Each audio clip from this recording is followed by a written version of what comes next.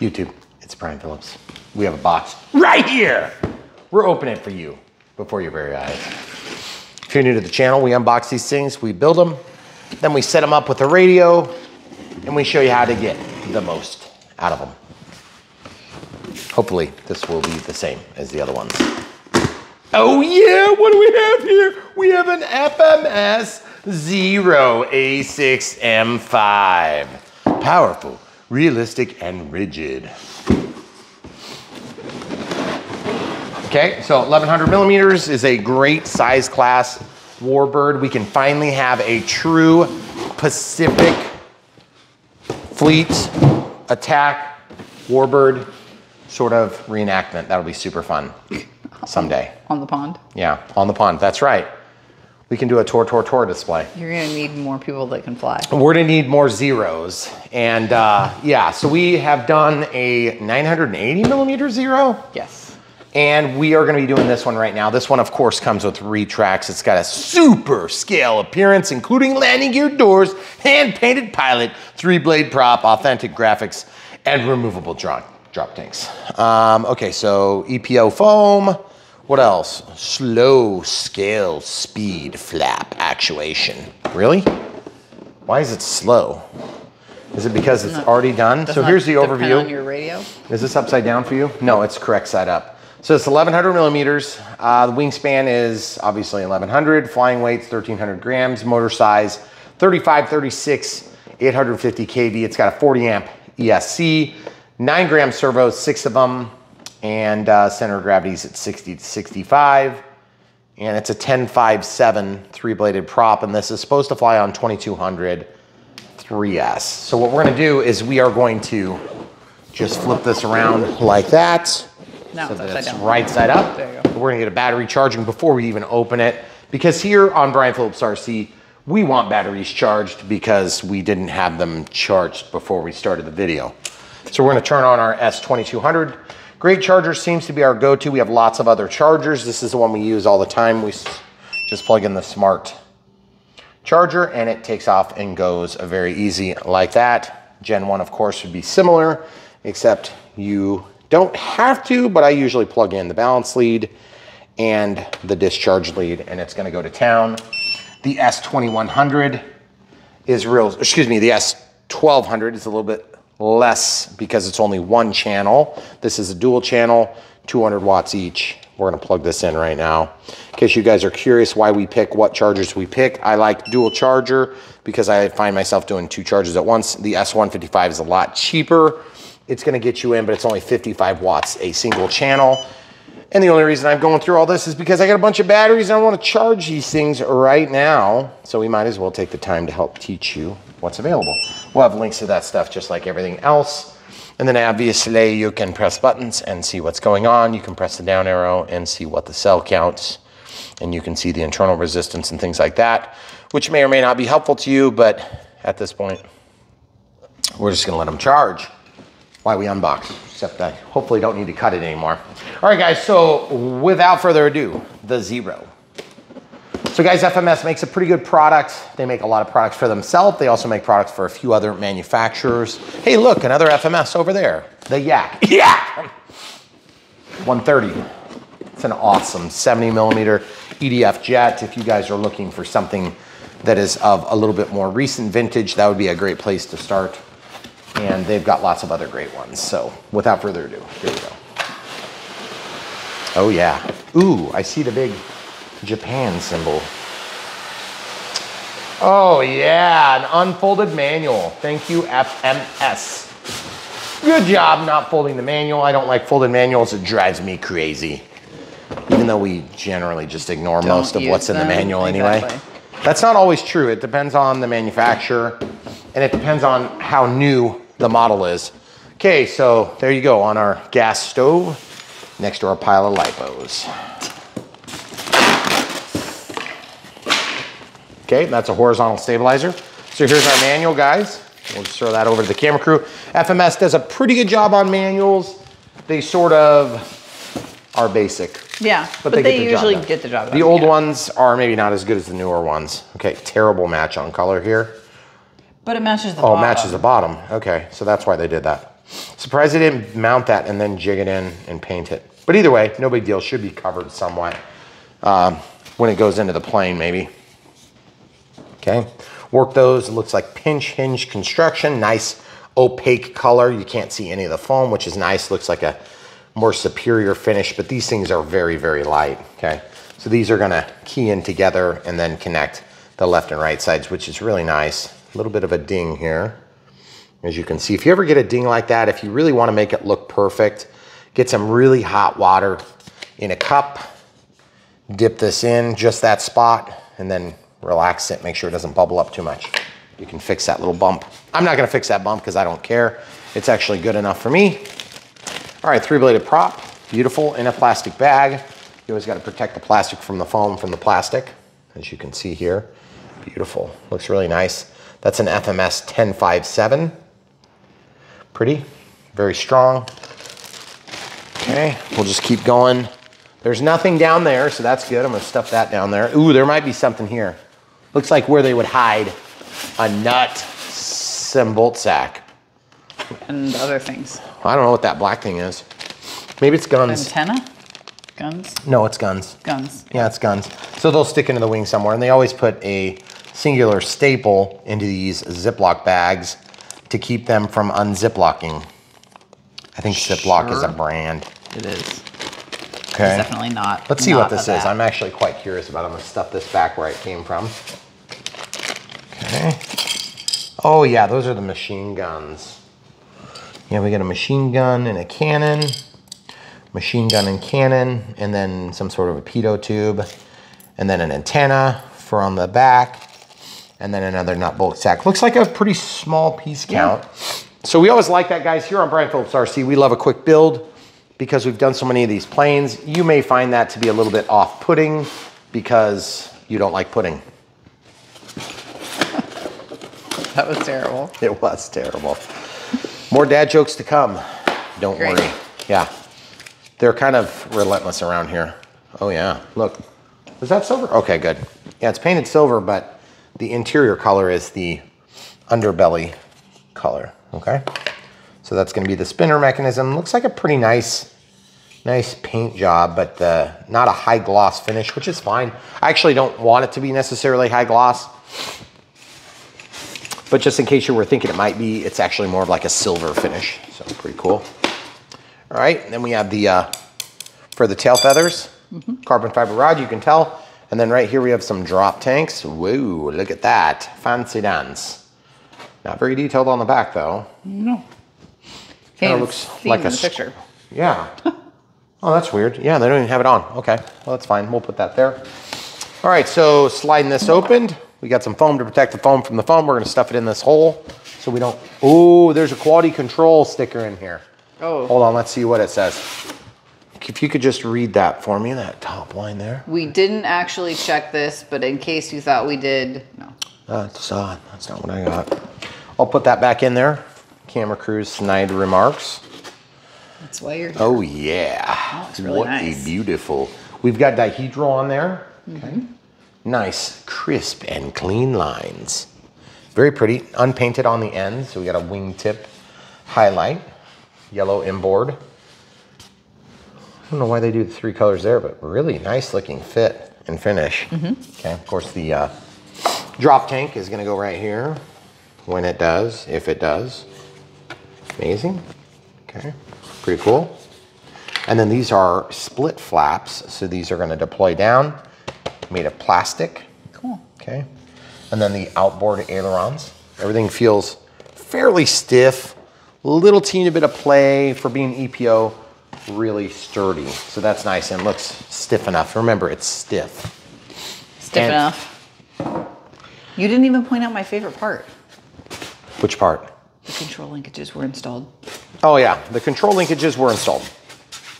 So Brian Phillips RC, we like planes that are mostly done because we don't necessarily want to spend a ton of time building them, but we know you might actually really enjoy that. I was making my pudding joke, off-putting. Yes, yeah. See, because if you're trying to work yourself off-putting, you may not like that joke. Look how big the wing is compared to the fuse. Oh, wow. This body, the entire length of it, nose to tail. How often do you see the fuse Not very often. That's less like Now, that in the box. That is really cool looking. Wow.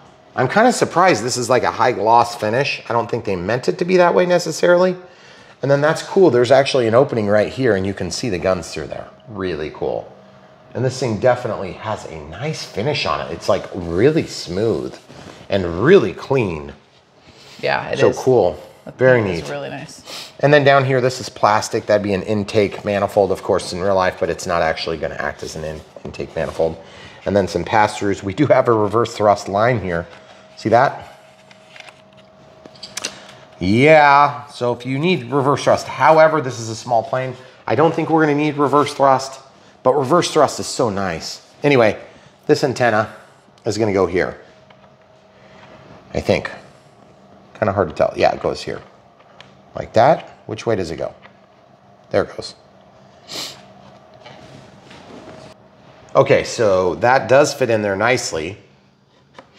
And it comes out fairly nicely. Remember, these are the first things to break if you are transporting a plane. All right, so we're just gonna lay this down. We're gonna get this out of the way. We'll come right back after we've cleaned up.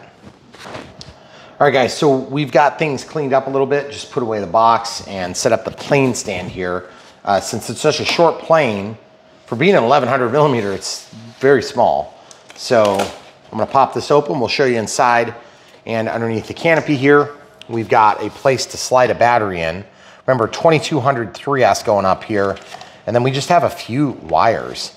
I've seen this before from, why do they have the throttle wire going through where the battery is supposed to go? I don't understand. Why doesn't that go under the tray? Is there even a way to get under the tray? There's literally a pass-through right there. Can you see that? What? I don't understand why that's not under there. Okay, so we've got rudder and elevator. Okay, so that's one of the challenges that you'll face when you do this hobby, is just kind of like engineering things that shouldn't need to be engineered. It's a little bit frustrating, but at the same time, it's definitely not something that can't be done, can't be fixed, corrected, if you will. So I'm gonna grab a pair of forceps. And forceps, if you guys aren't aware, are just like long needle nose pliers sort of things, except they've got a clamping mechanism on them, like right here. When you clamp them, then it holds, okay? So also known as hemostats, okay? See this? Clamp and they hold, okay? So like if you had somebody that was bleeding out, you could like grab their vein or artery or, well, I don't know, whichever side it is, and you clip it and then they stop bleeding, sort of. Sometimes they keep bleeding other places, so. Lots of war-related things in this Warbird review. Okay, XT60 connector. We've got a little bit of room here. I'm gonna see if I can put that down there. We got a little bit of room here for Velcro. Okay, so we do this little trick where we use shelf liner to actually help adapt our batteries. Now you can use the Velcro, just stick it on your 2200 3S and then slide it in, it'll hold it in place. And that's fine. But I've found that it doesn't work as effectively because then you always have the Velcro in the wrong spot. So let's go ahead and do our shelf liner trick real quick. Shelf liner, if you weren't already aware, is designed originally to line shelves and not work for batteries in RC applications. That's another hilarious dad joke in case you guys were wondering. So I'm just gonna peel this backing. My camera crew is gonna stand and watch me struggle to do this. All right, so this is shelf liner. It comes on a big roll like this. I'm gonna go this way. And I wanna generally get enough to basically go right around it. You can go a little bit oversized if you want, and then if you're in a weird application where the battery ends up way off the tray, which we've seen way too many times, then you can actually reposition that, make it stick out a little further, because then it just gets braced wherever the tray is, okay? We've had really good luck doing this. The only drawback is if your battery gets warm, which it does a lot of times on EDF jets like the Yak, then that adhesive backing that will stick through in these gaps will sometimes get onto your battery. So you gotta wipe them off with alcohol, but after a few times flying, it's usually kind of absolved itself of that problem, okay? So you see this? We've got this one. That's the main discharge lead coming up through the hole. And we got this one, which is not the main discharge lead, it's our throttle, okay? Now, that is gonna be literally right in the way. I have no clue who designed that to be there, but that is a terrible design because look, where is the battery supposed to go? Your battery's supposed to go there, okay? And there's a lead going right where the battery is gonna go. So what are you supposed to stick the battery out here? It's not gonna fit, the canopy is gonna be there. So we have to work through this. You see this? This should have been underneath sticking out here. Like 1000%, this has to be a mistake. There is a hole there, but I have no idea how I'm supposed to get in there because at the factory, these two halves are stuck together with chain glue, okay? So I don't know what to do. Now I have to take a few minutes and think about this and figure out what I'm gonna do. But in the meantime, this is gonna stick here and it's gonna go right there. Now here on Brian Phillips RC, we like to show you guys the full story so that you guys have an idea whether or not these planes are worth getting. Now, in these applications where we run into stupid technical problems like that, there's more than one way to skin a cat, admittedly, but I do wanna share something with you. This annoys me. That should never be coming up right there because my battery is gonna be stuck through here and Velcroed about right here, okay? So I'm not sure the best way to do this. You could let that get pushed down like in there so that it avoids the motor mount. Can you show them the motor mount? And guys, I just have to tell you this right now. It's gonna be hard for you to see inside of this canopy. It's tight. It's hard for the camera crew to film. It's hard for me to film because I'm trying to hold the plane at weird angles. And so we do our best. Please hear that in advance. We are trying to do our best so you can see because that's the whole point of this video after all. So if I got my forceps, here's my next step. I wanna see if I can slide them in here. The bent tips are not gonna work. The long tips probably aren't either. There is kind of a cavity there. I'm just hoping I can get up there and then pull this through because this is glued in after all. And it's not gonna be easy to get out. If I can't get a flat bladed screwdriver through, then I'm probably not gonna be able to get the wire through, okay? I can't tell if I'm above or below the ESC, the electronic speed control, if you guys don't know what that means. Okay, this needs to come out. It needs to go back here where the receiver is gonna go, fine? And then all that crap has to come through and go where the receiver is gonna go too. So it's gonna be a big bundle of mess right here. And then there'll probably be a receiver in this general vicinity here or here, something like that, okay? So just thinking through all those parameters, I have to come up with a plan. Okay, so I'm gonna push this down. Let's just grab a 2200 3S and see if we can get one. Here's a 2200 3S that's not currently charging. This is a battery we plan to use. It's a 30C, they call it for 25C, okay? I'm just gonna see where this ends up if I go ahead and slide this in here. And your battery lead is gonna stay up on top.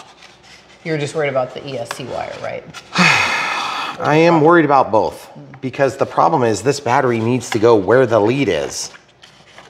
And so if you slide it off to the side, that's all hunky-dory, except it's not gonna stay out of the way. So there you go. So now I'm all the way up front and it just kind of sits on the side. I guess you could hypothetically do that, but it just seems kind of half-butted. See this? Look. That's got to get all the way around. Big miss, FMS. FMS, do better. Look, right here. That thing, the whole assembly needs to be under here. Come out this side. Okay, period. It's not rocket science here we're talking about. I don't care if it costs more labor, do it. So here's the thing. So that's going to be held over here, and there's just nothing more I can come up with to resolve that, but I'm going to tell you what I'm going to do. I'm gonna use some toothpicks because that's what we do when we get pissed off here on Brian Phillips RC, is we grab a toothpick and we stab something with it. And this does annoy me a lot, actually, guys. You've seen how many planes I've done, and I don't like having to re-engineer this junk. This should have been engineered. It should have been resolved by somebody named Ying or Ding. Do you see this? Look at this. Watch this. See what I just... In the front? Yeah. I put it in the front on purpose. I have reasons for why I'm doing this. Because Ying didn't do it. Oh yeah, do you guys see where it came out? Turn the light on if you need to. Do you guys see what I'm doing here? This is not an accident. This is all purposeful. Do you guys see this? Look, talk about a perfect plan. Oh yeah, ying ding, eat your heart out. Look at that.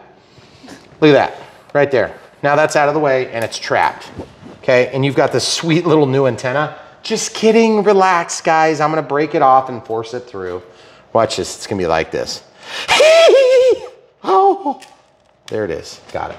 Now watch this. This is too big for that, okay?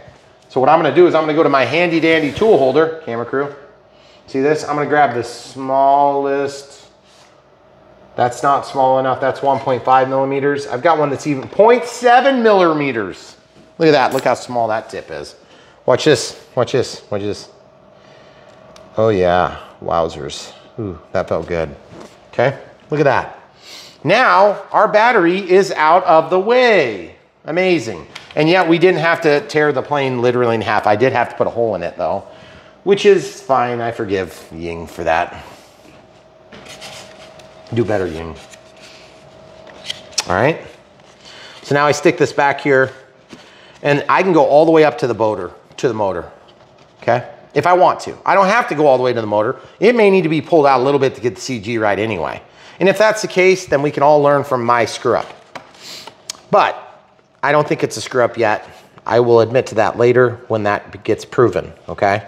So for now, I'm gonna figure out, because really this cable management, we're really early in this build for cable management, but the truth is, it's gotta get done at some point. You gotta get this crap under control, because I don't wanna be fighting it when I go to fly. I'm gonna teach you something, guys. If you're brand new to the hobby and you're not sure how this works, when you get a plane, you have to answer some of these stupid questions. And stupid questions that we usually think, hey, they will have worked that out for me. They didn't. But it's not a big deal. I have enough lead here to work with. Now I'm just more concerned about my servo cable that's going back, that's going to then not only feed back BEC voltage and energize my circuit for the receiver, it's also going to send back out the throttle signal. And then in this case, if we want to flip and do reverse thrust, we can do that with this. Now, I have noticed it's a little bit strange with FMS products. Sometimes we get reverse thrust and other times we don't. We don't exactly know why that is, but I can tell you this, I have a knife and I'm willing to use it. What, you thought those were related, camera crew? Pay attention. Makes sense, but. Don't cut yourself on camera like I do. That'd be bad. Okay, I'm gonna cut at an angle like this. See what I'm doing? I'm cutting at an angle like this, like this. I cut this like this. And then I'm gonna take this flat screwdriver and I'm gonna go like this. And then I'm gonna take this wire and I'm gonna stuff it in the hole like this. You see what I've done? Look at that. That is so amazing. Wow. Wow. Okay, eat your heart out, Ying. Okay, now I've pushed this down so it's flat. And I don't know where the receiver's gonna go, but you know what the heck, let's just figure it out. It's easier to do this stuff now than it is later. I don't see a reflex in there and I don't think you will either. So you're not gonna use a 620. A 620 would give you, let's just go through the channels real quick. You'd have throttle, elevator, rudder, ailerons, flaps, which we do have flaps on this plane, even though from the top it looks like we don't. That's because there's split flaps that come out from the bottom. And then retracts, 5, 6. Then you would lock it in the condition you want with one of the channels and then put it back to retracts or flaps, okay? So you're gonna be short by one channel if you wanna do mode, but you can set your mode on a reflex. So just so you know, this is being reviewed as a plug and play, and so you're not gonna have a reflex to worry about, okay? Now over here, we obviously don't have a reflex, but we just have this like joining Y cable replacement sort of thing, which we'll talk about in a little bit. But right now, the 620 would only work if you wanted to have no stabilizer or auto leveling, okay? Now, the other thing too to keep in mind is that because this is a 6-channel, you might wanna go up to the 8-channel, which would be like an 80-20T if you did get it with the reflex, because then you would be able to change modes and you'd be able to add in thrust reverse. Now, thrust reverse on this plane may not be necessary. It just kind of depends on if you're landing on a short strip. And our strip is not super short for an 1100 millimeter plane, But again, we have had 1100 millimeter planes that really, you know, stretch the landing strip out. So we'll go to either a 630 or a 631. Okay, so 630 compared to 631. Let's talk about the differences and the similarities. This is gonna provide the same telemetry and the same auto leveling and stabilization via AS3X and Safe as this one. The difference is this one has an external antenna, it's about $5 more. This one has an internal antenna, it's about $5 less, okay? Now, these are not 6-channel receivers, they're 6-channel pluggable receivers, which means that we can still do mode and master gain on the 620 or 630. 630 also has end pins, 620 has top pins, okay? Top pins in this application would be fine, end pins would be fine, but really, honestly, I prefer to have the antenna when possible. And plus, the bigger the plane gets, the more I want the antenna and the less I want to be antenna-less. However, this might be a bit of a tight squeeze because if you look at the canopy, how much penetration you're going to get into this opening is going to dictate somewhat what you have to work with. Now, part of the reason it's so deep is because of the detailed hand-painted pilot, which looks really good, I might add, okay? So if and when you decide on your receiver, just respect the fact that you're going to have something that's going down right here, okay? If it goes down right there, then it's going to be an issue, and I want to make sure you realize you're not going to have infinite space here, okay? So my predisposition is for the 631. Now, if you want to have more telemetry than the 631 or 630 provides, you go to 637T, and you can add in pack telemetry via that red and black cable that would plug into a telemetry port, and you would know what your battery voltage is.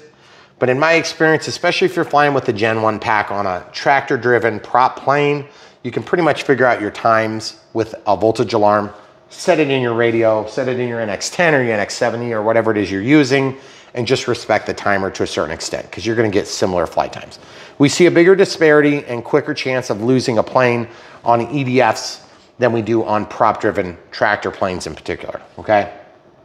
So I think the good balance is the 631. Now, if you ever decide to pull out the reflex, or excuse me, not the reflex, but the ESC, the 40 amp ESC that's included in here, to go to a bigger or a different spectrum ESC, that would be like an avian ESC, which first of all, I'm gonna just warn you one thing. It's gonna be challenging to get in there because I think what you have to do is take off the entire cowl. There's 2 screws here. Then you pull that off and you can get to the motor, but there's still gonna be a difficulty getting to the ESC. Full disclosure, okay? So if you put in the avian ESC, then you can use serial feedback through this circuit to control thrust reverse and also get telemetry pack voltage on a 630, 631, okay? Then you wouldn't need the 637. 637T, I should say, specifically. 637T will allow you to do that with the factory ESC, okay? So we're gonna go with 631, I think, because, except I am a little bit nervous about how small this opening is gonna be, because this opening is gonna be pretty tight. Let's try that real quick with just what we've got. And remember, there's a lot more cables coming up. Once you stick this in here, going in, going down, oh man, it's just got a kind of a tight fit in the back. I don't think it had anything to do with anything right here, but just kind of paying attention. Here's a trick too. Go from the side here. Go from the side. You see how you can see how it's going in there? Over here, you can drop it down and you can tell about how deep it goes, okay? Then you can kind of mark it with your finger.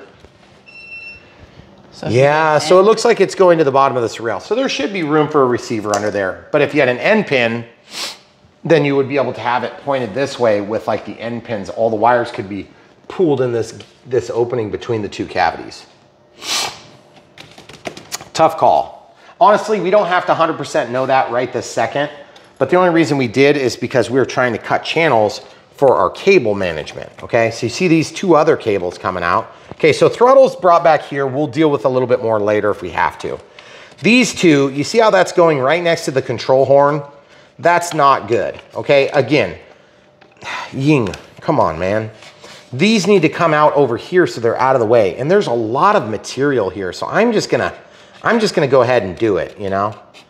Because really, there's no reason why there shouldn't be an exit strategy that's a little bit more effective for this type of wire, okay? So you see I cut that, and then I'm just gonna take my flat screwdriver and just kind of rip that little teeny bit out.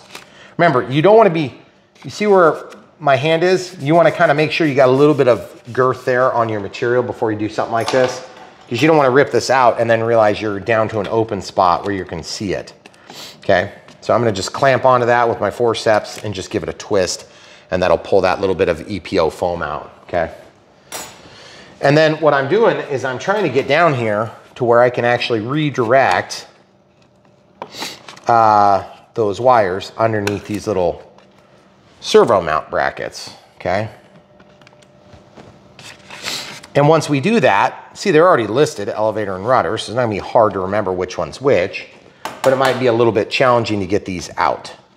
Again, that would be something I would have really liked to see done at the factory, because there's really no excuse for it, knowing that this would have been a lot easier to do while they were assembling the aircraft, okay? So what I'm doing now is I'm just reaching in here,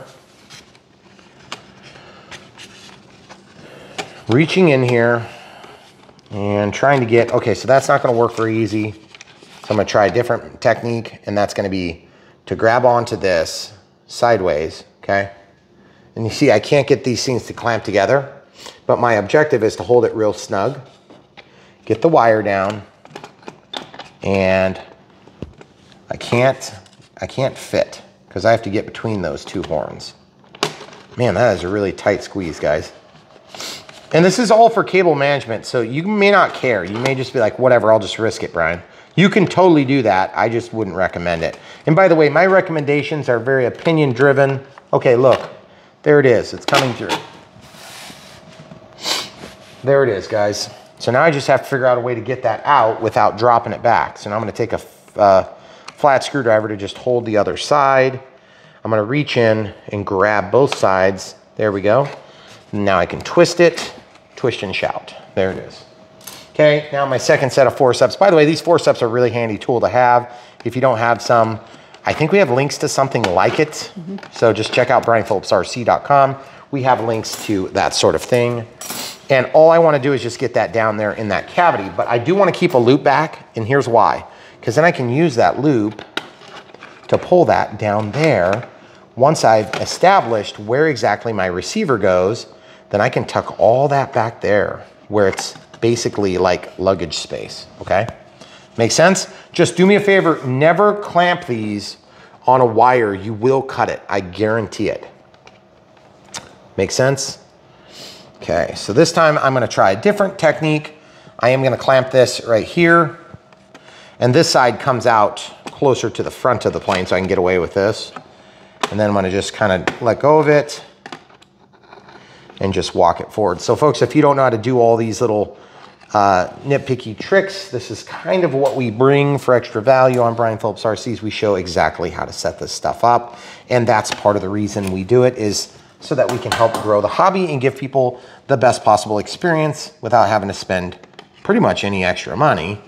But at the end of the day, when and if you decide to buy a plane, when you buy them from the links in the video description below, you help support our channel financially, because we work with these companies and we have affiliate relationships, which basically means that they send us small commissions when and if you decide to buy them. And yet we still badmouth their decisions, like, why did they not feed this wire under here? It's totally baffles my mind.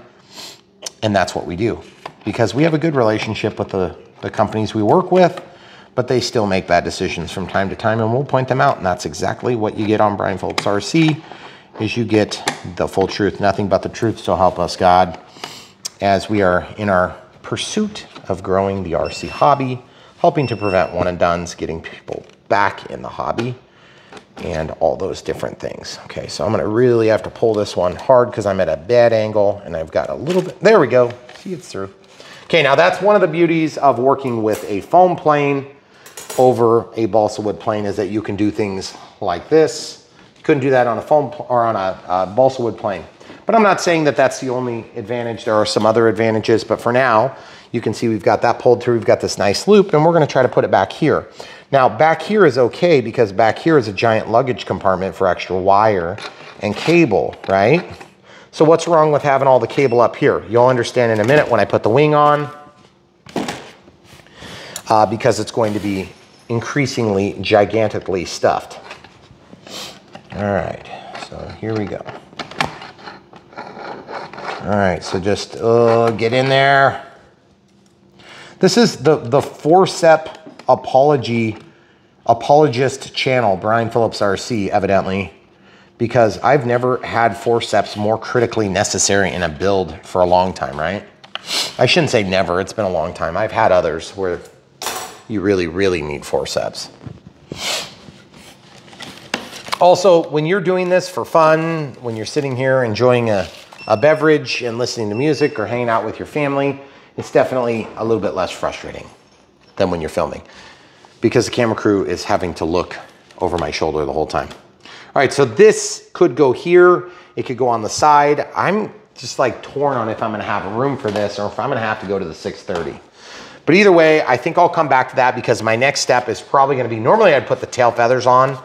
Now that we have established the battery solution, we've established some of the cable management. I'd really like this to come back here, but I just don't know whether it's gonna plug in here or if it's gonna plug in here.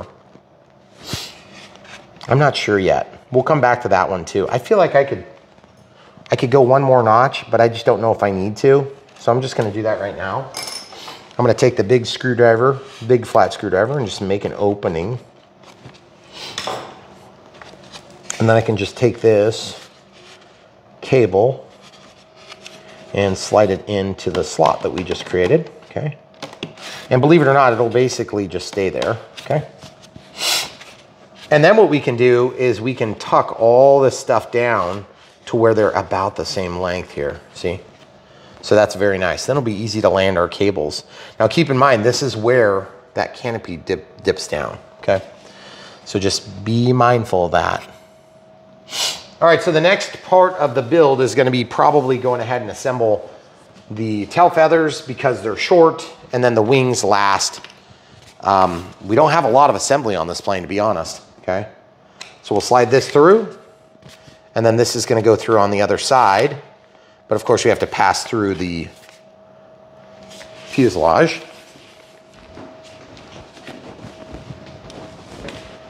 All right, so how does this get mounted? Oh, there's screws, good. Okay, so I'm gonna move the knife over so I don't get cut. This is gonna go through here. Boy, that one is very persistent. Little chunk of foam. Okay, so once we get this through, see that screw hole? We gotta put a screw in. So we're gonna do that next. But I actually have to adjust my plane stand. Guys, if you have one of these Robart plane stands, if you ever have to adjust this and you have a hard time doing it, take some baby powder and put it on these tubes, and it'll make it a lot easier to adjust. Because when I first got mine, obviously I've moved in and out a little bit on these for a long time, but it's gonna be a lot easier for you, okay? So you see this is just gonna slide on just like we did. And then we can get the control arm out of the way, or the control horn out of the way, and then just kind of align those two mechanisms, and then slide it in. Really easy peasy. All right, and then this will be ready to be hooked up after a bit. Beautiful tail wheel, a little bit of a rubbery tire, but I doubt it's gonna do much to debounce the tendency to be bouncy. I'm guessing this thing's gonna bounce every time you land it. All right, so we have two screws that we need to insert here. Camera crew, what screws? I think they're the short black ones. The short black ones, okay? Short black ones here. So if you look, those are Phillips. Because then there will be one extra, which would be normal. All right, so that's not correct. I'm gonna look at my screwdriver set, guys. So the screwdrivers, I wanna get a bigger Phillips tip. 4 millimeters, that's probably closer. It's be like a 0.5, Phillips 0.5, Phillips 1 maybe. Okay, so that's tight, really easy. Okay, see I'm holding it with my index finger. And just kind of got it in there. Well, they blend in nicely too. That's good.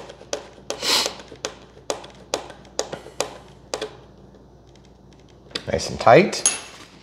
Tight like a tiger. Okay, and then we can flip this over, and at some point, we'll go ahead and land this. This is, clevis is gonna turn in and out respectively. and there's like a little bit of a ball that gets snapped onto, and then the plastic rests on that little point right there. I'll point with the knife. It's gonna rest on this little point right here. You'll snap it in there, and then you'll slide this fuel tube back to actually lock it in place. So we'll come back to that. Looks like the retract mechanism. Very cool. All right, so now we got to get the wing on here. So obviously the wing is going to be pretty basic and simple to mount. There's 4 screws. And of course we have to get our wires out, okay? So I'm not sure how this is going to go. Boy, that piece of foam is so persistent. I can't get rid of it. I think there might have been 2 of them. Oh, there's a zip tie on here. Okay, so we're gonna cut that cable tie or zip tie there with a pair of side cutters. And that's gonna give us access to this. Now, the other thing I noticed is that there's these cannons and guns. And I think we have to take apart the wing to put those in.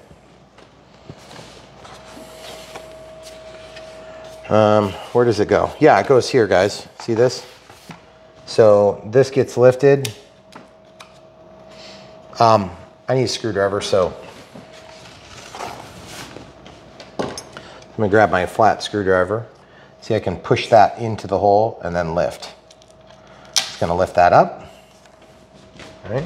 So there should be a total of 3 of those points, and these things are gonna drop right in there, okay? Now, they look like they're ambidextrous. Yeah, they're fine. And then same thing here on the pitot tube. Okay, so lifting that up. They've just got some double-sided tape in there. And I'm assuming they're probably saying to use CA or some sort of glue, right? I think it just said glue. I don't think it's specified. Had like the little glue symbol. Yeah. Okay. This one's coming off really badly. Jeez. Damaged my paint. Dang it. That's frustrating. So this double-sided tape, I'm gonna go ahead and take that out. You could use the double-sided tape if you wanted, but I don't think it's gonna work as effectively because you would need double-sided tape on the top and the bottom of both apparatus. Now, FMS does sell some really good China glue. I know it's surprising, Chinese glue from a Chinese company. But if you're getting this from another company, or you've got like a leftover little tube from another build, pretty much if it comes in an unmarked tube and it's white like this and it smells like rubber cement, that's pretty much FMS, or just China glue. Not necessarily from FMS, okay? So this is the FMS China glue. I don't even think we opened it yet. We didn't open it yet because we've got tubes different sized. There's China glue. That was a gift, by the way, from somebody. Okay, so we'll just use this up. This probably came from Dynam. See how it's all yellow and yucky looking? That's because it's from Dynam, I think. But it still works. And since it's hidden here, it doesn't really matter. And you'll notice I'm using quite a bit of it. Ooh, this double-sided tape, I'm gonna get this out of here. I think the double-sided tape is on. Oh, of course you would. Oh, I missed it, thank goodness. You guys see what I'm gonna do here? I'm gonna get glue all over my fingers. This is why I like China glue. It rubs right off. See this? Pull that double-sided tape off, stick it to itself, and then you can roll it up in a booger ball and then throw it away. Right? Now, over here, same thing. Just put a little bit on there, and you're like, that seems like a lot, Brian. Yeah, the stuff, it does actually make up for some gap filling properties too. So what I like to do is once I get it glued on there, I will spread it with a Q-tip because Q-tips are cheap, they're plentiful, and you can use them to help clean up any spillage of glue later, and I'll show you that as we go. Okay, so we'll just go around like this, kind of twist and turn, get it into the grooves. Okay, very simple. And then like this, you guys see that it like wasn't transmitting onto that one spot? That's because the mold release was really thick in that spot. You see that? Mm-hmm. Okay, so now I'm gonna get in here and hit this inside edge. Then I'm gonna take this, you notice I'm using the same spot on the same Q-tip, and that's intentional. I'll tell you why. You see how it squeezes out, and then I can reuse a little bit of it? Okay. Then once I get that done, I can come around to the other side and I can squeeze that out and get a little bit of this contact cement on the other side as well, okay? Now really this actually is probably gonna need a little bit more glue because I'm not getting very much on there. Now the China glue from FMS is nice and clear. We've had real good luck with it, and it's definitely worth having a few tubes. So if you're ordering this from FMS, make sure you order a little bit of that glue too, and hopefully you can get that shipped with your order and save $1 or $2 on shipping. So like I said, this just happens to be a smaller tube. And by the way, one of the things I really like about China glue is that it has got a rubbery sort of a certain amount of flexibility to it, which is really nice because, you know, you're gonna bump and bruise these planes, especially foamies. And so you might as well plan on it. If you do CA, CA is brittle. I'm not saying CA doesn't have a time or place. It is very quick. It is very easy to use.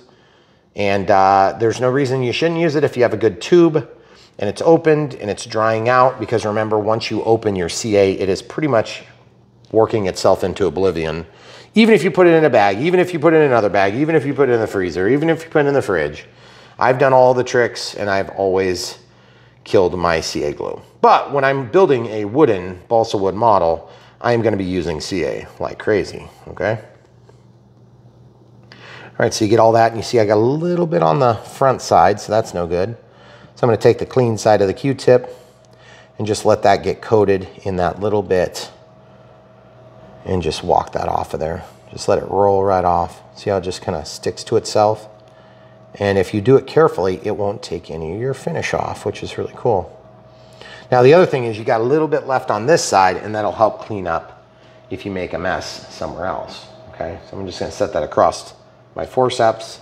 Then these are keyed. They're only gonna fit one way on both sides, or on either side respectively. So I'm just gonna slide those into their respective sockets, okay? Just like that. And then where did the... By the... Yeah, okay. So there's a reason I'm holding this in my hand, guys. That's because it's sort of stuck to me. So I have like no interest in worrying about it because I'm gonna take it off right now. So this one goes here, sorry.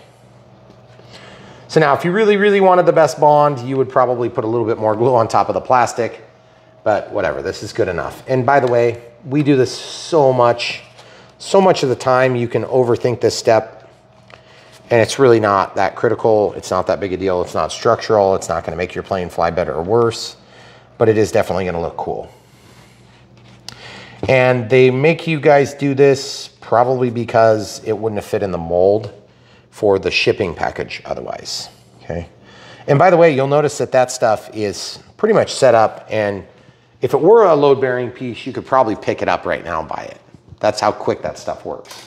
You spread it out, by the time it's spread out, it's pretty much ready to rock and roll, and that's why I like China glue, because it does really work nicely for that. Now, I don't have any seepage here where there's like a big bubble or whatever of it, but if you did have that, all you have to do is take your glue, whatever's on your Q-tip yet, and you can work that stuff to where it is super, super, super, super, super sticky, and you can just peel it right up like that.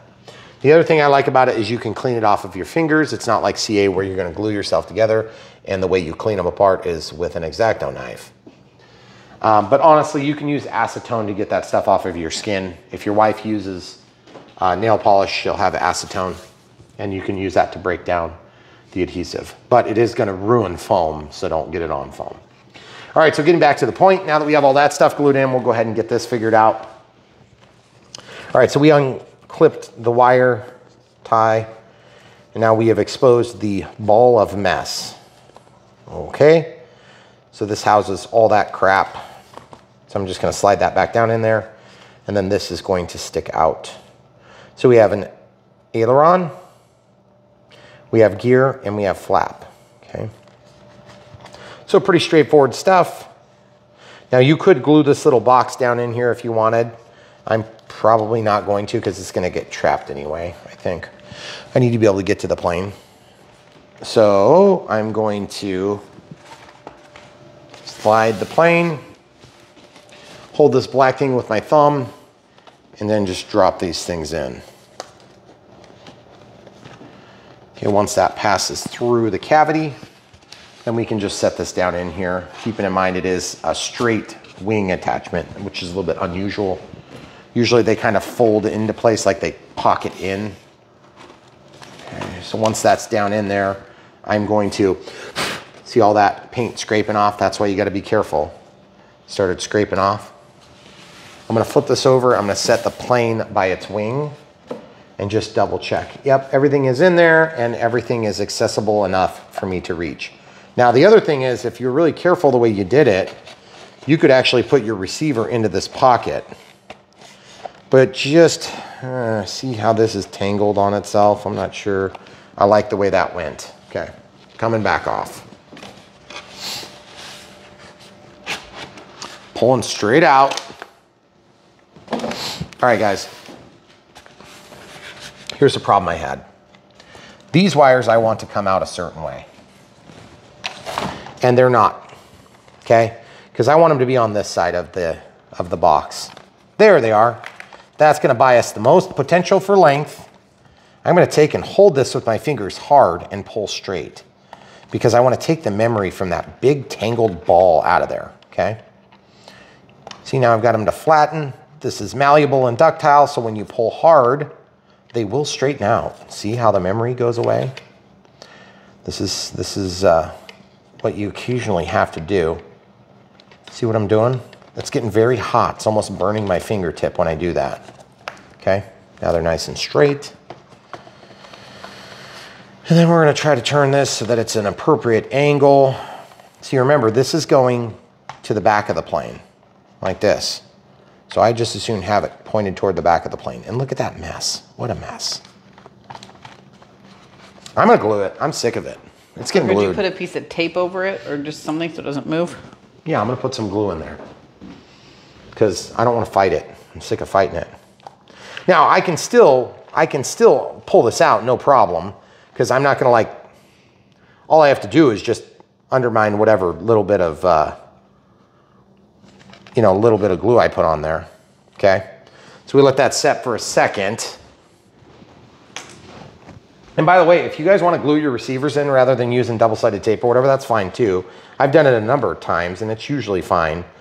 Some of the receivers claim they want to have some isolation from vibration, and I just don't find that to be totally true. It seems disingenuous to me. So you see how I'm just in and out with it? Next thing you know, it's going to have enough retention to hold that thing in place. Good. See how quick that worked? Very nice. The dihedral on this wing does make it quite frustrating to hold because it just always moves away from where I need it to be. And I don't want to damage it, okay? All right, so we've got that where it needs to be. Now we can flip it upside down and see it's not falling all over itself now, okay? Camera crew is going to stay right where she is. And I'm going to pass this right through. See how much easier this is now that we got the cable management taken care of? And that's what I was talking about. All that paint, you got to be super duper careful that you don't scrape too much off. Because if you do, you'll see it. All right, now screws that we need. What are the long screws You're using long and short here, but I'm not sure. It's not clear if the longs go in the front or the back. So listen, there is a spinner too that's involved. The spinner is going to receive a screw.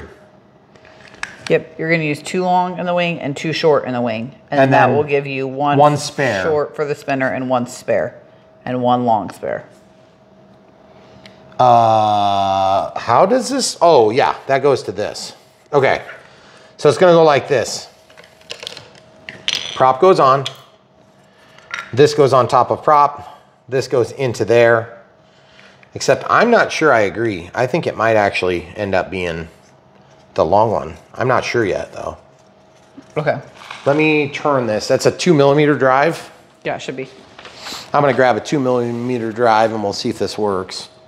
So a 2mm drive is gonna drop down in here and it's threading in because the paint is thick enough that it's created a channel for the threads. So once I get that in there, and then I'm gonna turn it and rip the threads out, okay? Then it'll make it a lot easier to actually back it off, okay? So this is gonna go onto there. I guess we'll build this now. There's no reason not to. Octagonal drive slides onto the octagonal. Okay, so it's on there. Then I'll push this on, and I'm gonna turn that until it hits the face of this thing. Okay. Then I'm gonna tighten this on. I'll have to find a screwdriver here in a second. Okay. So now I've got a screwdriver here, so I'll use this. And I'll just torque this down. Okay, that's good. Beautiful. And then this thing, let's see if we picked the right side. Looks like we did. And the right length too. So good call, camera crew. Okay, so you see this? I'm just gonna turn this in until it gets on there. And then these little rails catch. Oh yeah, nice fit. Nice fit. Torque that down. Okay, pretty good. Looks beautiful. All right, so now that helps to designate what we're gonna use. We're gonna use 2 of these, and we're gonna use 2 of these, and guess what that does? That leaves the customary 1 of each type of screw for an FMS model. So process of elimination works once again. Where's the long go, front or back? That's, you tell me. What? I was confused. That drawing sucks. Yes. So basically the long is supposed to go on the back. Okay. Let's see. We'll find out real quick here. So long in the back, short in the front. That would make sense. The drawing does not, is weird. Well, not only that, but they have flat screws, and these are pan heads. Well, and the other 2 go under the gear door, so you're gonna have to. Excuse me for a second. Does this open? No, it doesn't.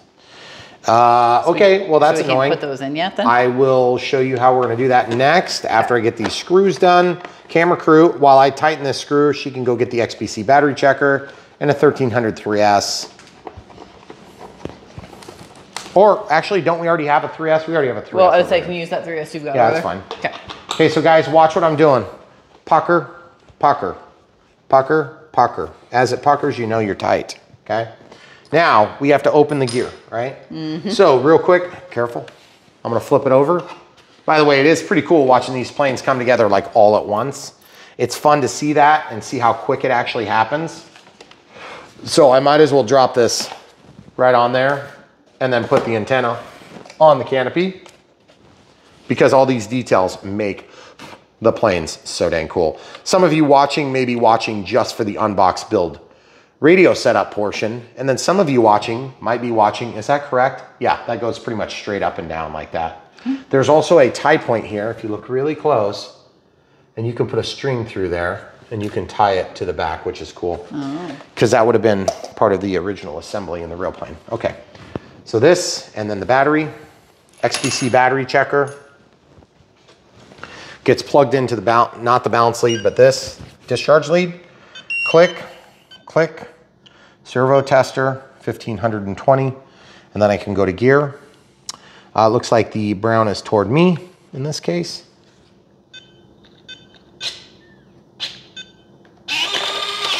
Are they opened? Yep. Okay, now I can unplug my XBC battery checker, which is also a servo tester, if you guys didn't already know that. Sweet, sweet, sweet. Okay, and there you have it. So now the gear are open. We have these super detailed doors. Looks like all simulated oleos. These are not very soft, but they do give a little bit.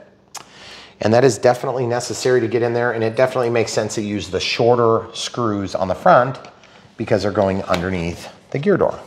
Now, if you don't have an XBC battery checker, don't worry.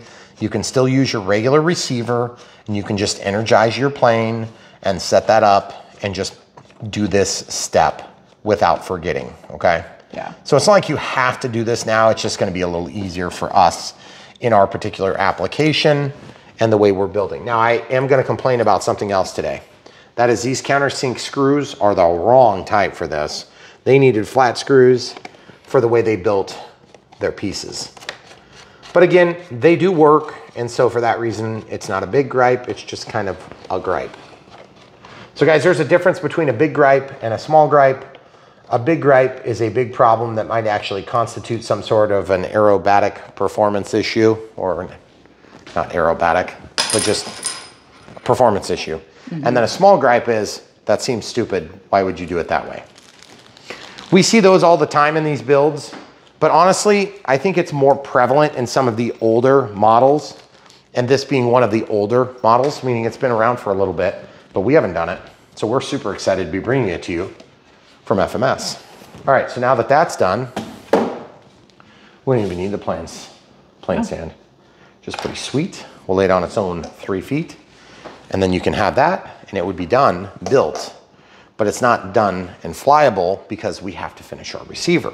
So that leads us to our portion of the video where we do radio setup, okay guys? So we're gonna link to the different choices, but just so you know, YouTube in their vast wisdom thinks you're too stupid to realize that when you follow an affiliate link from an affiliate like us, we are somehow trying to trick you. We're not. When you follow the link, we'll make commission if you buy the item, okay? That's never been in the dark. We've been talking about it for almost a decade now. But Google thinks that's dangerous, or they claim it is. They want to make a safe place. AKA, they want to make some more money. Yeah, they don't want you to leave. They would hurt their feelings. God forbid you would like go and buy the thing and then watch me finish setting it up on their platform. All right, so that is why when you click the link for the 631 or the 630, you may not see this. It's going to bring you to a landing site on Brian Phillips RC so that you can choose whichever receiver. So 631 and 630 are different. You get to pick. It's always up to you. We just try to serve you guys the best we can. And because Google is doing this, it's making it harder for us to communicate with you directly and in a very concise method. So we have to now make a list for you to choose from once you go. And so please help us.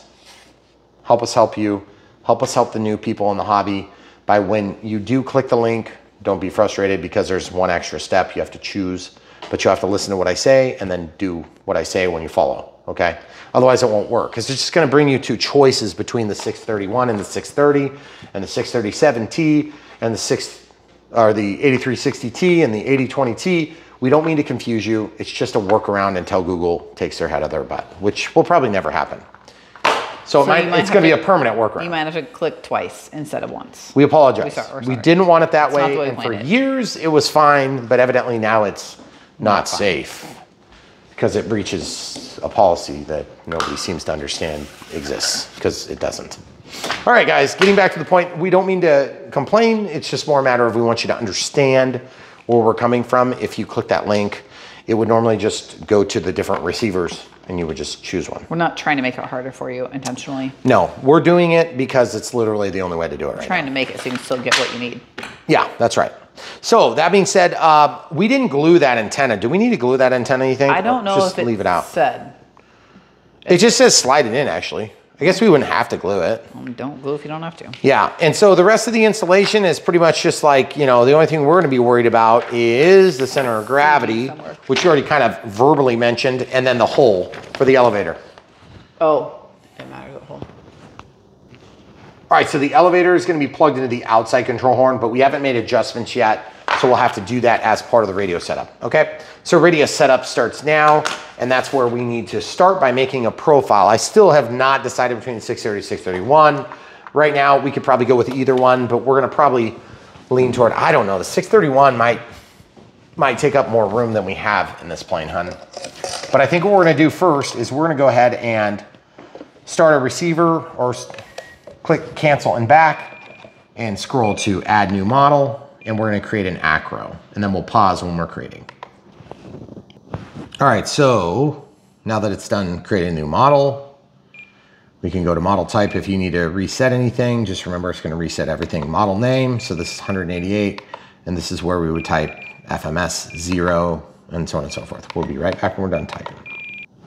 All right, so the FMS 0 A6 M5 1.1 meter, and then the aircraft type, we're gonna set it as one aileron and one flap, and the tail's normal.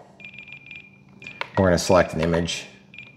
I don't know which one we'll do though. I got the BF 109, but no 0. How about we do, I think it's closer to the P47, okay? And then flight mode setup, since this is AS3X and safe, okay, we're gonna have retracts on A, we're gonna have flaps on B, nothing on C, and then we'll use switch D. So switch D, we'll have 3 flight modes. Spoken flight modes are gonna be AS3X, off, and then safe, okay? So I can set, and remember, these are just labels. So we're gonna type those in. When I go in here, cancel, cancel clears it. And then I can type the letters AS3X and we'll come back. Okay, so remember, this is what's gonna be displayed on the screen during normal flight. And then of course, I'm gonna scroll way down to about here and I'll get AS3X for an audio event. So AS3X, then we're gonna set off and we'll be right back. Okay, so off, and then there is a word off. So we'll get that, bring it up. All right, so the word off, and then we'll set this one to say safe. Okay, so then we're gonna scroll in here and set the word to safe. So now it says safe mode.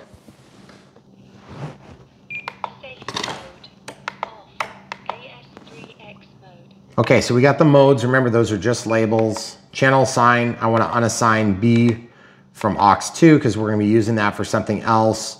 In this case, let's talk about what we're gonna have. Throttle, then ailerons, then elevator, then rudder, then gear, then NA is gonna be for flaps. I don't know why they make it say NA instead of saying flaps, but they do.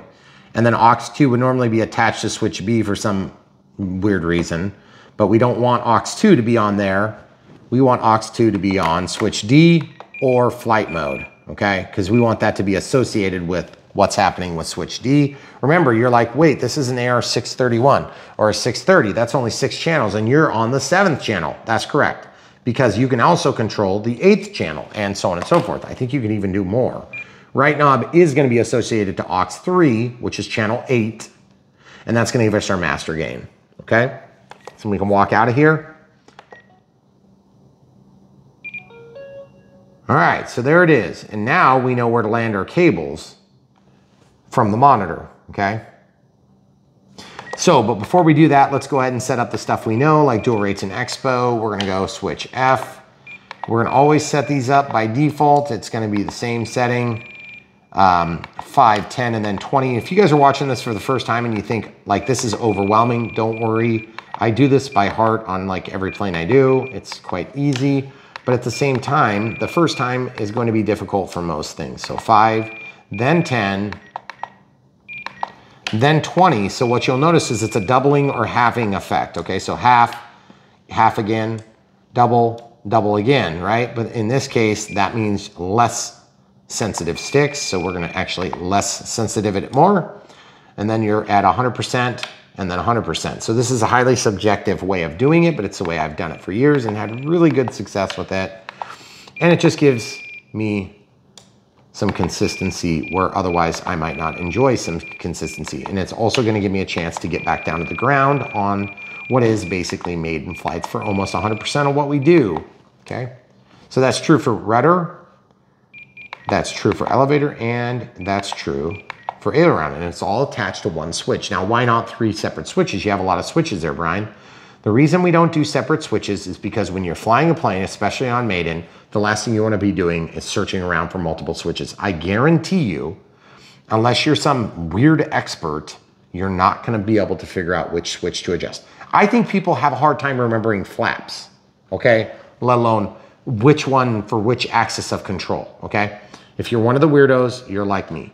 But the thing is, I still don't remember that crap when I'm flying. I remember it before or after I fly, okay? Throttle cut, we're gonna set that to switch H, okay? We're gonna check by looking down here. Throttle cut is on, we should be safe, and we trust that. We shut it off, and now it's live. Okay, throttle cut's back on, and we're safe. All right, so then we're also gonna set up flaps. We're gonna set it to switch B, but we're not gonna set anything. Why? Because we don't want those flaps to drive into a weird position, okay? So we wanna make sure they're at 0. It's probably gonna drop the flap down halfway. These are split flaps, guys, remember? If split flaps drive and they overdrive into the bottom, what happens? You bind your servo, you potentially lose your servo. Okay, so you gotta be a little bit careful when you first fire up a plane that has split flaps to make sure it doesn't go into the wrong position. I am gonna set this to 2 seconds. Oh, you do 720 seconds? That's crazy. I didn't mean to do that, but why would you ever want that? That's crazy. All right, and then linked, I don't even know what that means, to be honest. But then right now, elevator, we're not gonna do correction there either because we still haven't landed the elevator. So at the end of the day, that should be what we need, but we're gonna go ahead and set up timer. 5 minutes is probably a little bit short. I would say 2200 milliamp hour. Let's just do 5 minutes to start. With a one out active, that means anything over 25%. We'll start the timer and it's gonna keep running until 1 minute. It's gonna have a voice call out. At 20 seconds, it's gonna be nothing. At 10 seconds, it's gonna be a voice. And then at expiration, it's gonna be a tone and vibrate with a tone every minute thereafter. All right, so that takes care of the basics. Obviously, we have landing gear that we need to be careful about so they don't retract when we first power it up, but generally speaking, that doesn't happen. If they are in the opposite condition, I like to have my flaps or my gear retracted here and then normal here. So it's always the same on every plane. I like my normal flight mode for flaps all the way back, take off flaps and landing flaps, okay? So that's always good and important to have. You also notice that nothing's happening. Why is it not happening? Didn't we associate that to switch B? Look, switch B. Oh, it's not changing because we have no change called out, okay? All right, and then I want this to be off. Safe mode off. See? ES3X mode. And then she calls out what the mode is, which is invaluable when you're flying because then you don't have to wonder what's going on. But if you get more experienced, you'll be able to tell what's going on from the performance of the plane. However, the difference between AS3X and off may not be so obvious, but the difference between AS3X off and safe will be a big difference because it's gonna automatically level the plane. It's also gonna deaden the sticks somewhat because you're gonna have limitations on your bank and pitch and roll, okay? All right, so the next step is to start landing wires and then bind. So we have to make a decision. The decision will be made right now, basically, and I'm not sure what to do still, but we're gonna try anyway. Okay, so we have, if we do end pins, I feel like we would be able to reach and point the end pins either direction and we'd be fine. Now, if you're just using a conventional receiver and you don't want stabilizer, just drop all your cables down there, you'll be golden, okay? Now, there is a lot of room in there, and if we did the AS3X, how about we did this? If we did this, the end pins aren't gonna give us enough clearance, but I think we can drop this down into that cavity. How are you gonna keep it level? Watch this, guys. Watch this. I'm gonna open this thing up and I'm gonna drop this thing out and just very carefully, I'm gonna slide the cable out, okay? And then I'm gonna pull the rest out. Don't kink your cable. I almost did there. That was a whoopsikins. All right, so we're gonna go with the 631. Why the 631? You're gonna see in a minute. I'm gonna take this plane and set it up on its nose like that. If I can get that to stay, sweet. So now what I need to do is I just need to land cables, and the cables are gonna be landed based on what the monitor mode, if you wanna scroll to monitor mode for me there. The monitor mode is gonna tell you exactly where each of those cables needs to land. However, full disclosure, we do not have enough channels to set up thrust reverse and maintain everything else, okay? So if you wanted to do that, you're gonna have to have either an additional channel somehow, or you're gonna have to give up like flaps or something like that. I don't know why you would do that. Okay, so what I'm thinking about is if this fits right here, that would be pretty good. I just don't like having that cable potentially kinked, right? So I'm gonna be very careful. What's wrong with that? Once we get that done, that's pretty sweet. Okay. Then it's down there. Can you even show the people where it is? See where it is? Pretty good. Okay, so now hopefully we'll have enough length on everything to get that done. So that's what I'm gonna work toward, with the understanding that this antenna is going to walk out of the cabinet. If I went to the other side, the antenna is like further on this side, so maybe that would be better. Yeah, that's probably smarter. Now the other thing is this can technically come out like that too, but then I don't want that coming out where the battery's gonna hit it, okay? I think we're gonna go over on this side. So the first channel is gonna be throttle. Now how do we tell how the wires plug in. It says S plus minus on the back of this.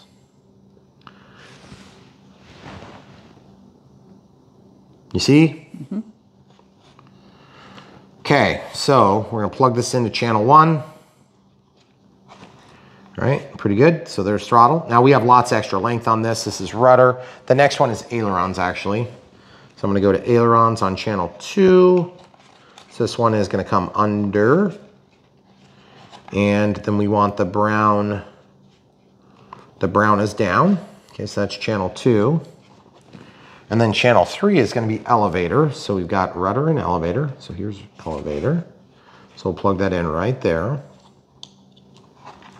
Okay, and then we're gonna go to rudder. Rudder is the next one. Now, if you guys are wondering what I'm looking at, I'm just looking at the monitor. So 1, 2, 3, 4, 5, 6. Okay. Then all this stuff is just, it's there, but it's above and beyond. So I'll just lay that kind of out of sight. I can see it, but you guys can't. So I don't mean to make it hard for you. Okay, so there's rudder. Brown being down still. Then the next one is gonna be, after rudder, is gonna be gear. So you guys see what I do? I always grab these leads, the sticker, and I just pull those back like maybe an inch or so it gets away from where the plugs are. Makes it really hard to inspect your plugs if you've got those stupid stickers in the way. See? See how nice that looks? You got that nice little conglomeration of cabling. Right, and then we have flaps here. So flaps, of course, we want brown is down, so I'm gonna hold this, pull it back, and then I'm gonna stick this into channel 6. Right? So it looks nice and clean. Now, if you were to use thrust reverse, you would activate this onto its own channel in just the signal lead, and it will flip the direction of rotation, and you'll hear a beep, and then it'll do it. So now, in our case, I don't have enough channels to do it, but maybe we'll test it at some point. But either way, I need to get this mounted, all right? So if I'm going to mount this, rather, then I need to get this, I need the antenna to go underneath the throttle line that we worked around earlier, right? So now this could be flat-ish down there, and that's obviously not okay. It needs to be totally flat. And so I'm gonna mount this right down here, and it's gonna be mounted sideways, okay? So now we were talking earlier about using glue to mount. Should we just glue the thing? Because that's what we were talking about. I think we're running short on Velcro, so. Or double sticky tape. Okay, so you're saying yes? Sure. All right, guys, we're gonna glue it. We haven't glued a receiver for a while, but we'll do it today. Now, I do find it strange with the cost component being considered on these Spectrum receivers that they don't include a piece of double-sided tape. It seems to me that with the budget for these receivers, they could probably cover that. But again, there are certain things that just make you say, huh? Okay, so we're just gonna go pretty liberal on that with our application of glue. And then we're actually gonna go a little bit more. And why do we go a little bit more? Because then I can lay that thing down and I can grab my slather tool, pick up some, and I can slather it right there. Now, what am I doing after I slather it? I'll be waiting a minute or two for this to tack up. And you see, I've just spread that and slathered it. Now, make no mistake, guys, you'll be able to rip that off. And if you get in an accident, it might rip off. And at that point, you'll just have to stick it back on there, whether that be with glue or with some other technique. But the idea is when you crash a plane, plan on things not staying where they're supposed to be because you crashed it. Okay, so then how do you know this is ready to use? Well, I mean, it's gonna get all sticky and weird. And so you can just let this stuff kind of do its thing, okay? So I'm gonna let that set up for just a second longer, and I'll throw away this Q-tip. Now, the other thing too is just keep in mind that's the fake China glue. That's like the knockoff China glue.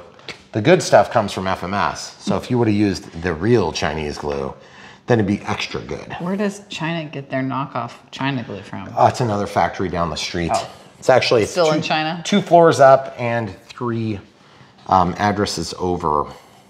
in the skyscraper in Shenzhen, China. Okay, so here this goes. I don't think it's probably tacked up quite enough, but we'll find out in mere moments. Now you're probably thinking to yourself, is that really the best place to put a receiver? And the answer to your question is, there really isn't a best place to put a receiver.